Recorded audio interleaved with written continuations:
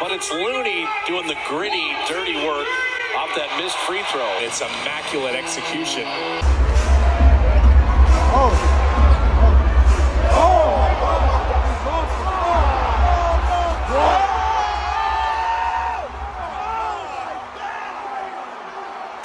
Hopefully the training staff.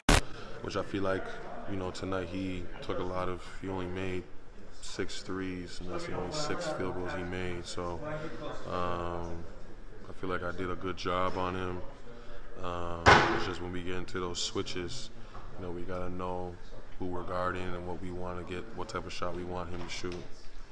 When you get into those switches overall, how do you feel about the communication on the screen switching to this point to make sure that you guys can keep some favorable matchups on the floor? It's got to be better, just like on the back doors and stuff like that when we're switching. We're still learning, I guess, how to, you know, limit those and keep guys in front. So, you know, we make them take those tough shots, but with, you know, with Curry, we got to have him finish the ball inside more.